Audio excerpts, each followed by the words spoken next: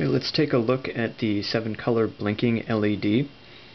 I've got the circuit set up with 2 switches, one permanent switch on the left and a temporary tactile switch on the right. With this LED, once we turn it on, it runs through a startup sequence, going through all of the colors. When the startup sequence ends, you can then control which color you want by pressing on the switch.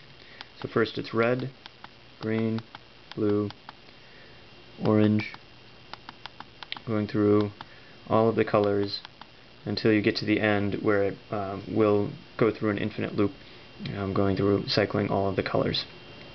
You go back to the beginning and continue doing this until you cut the power and turn it back on, at which point it goes through its loop again.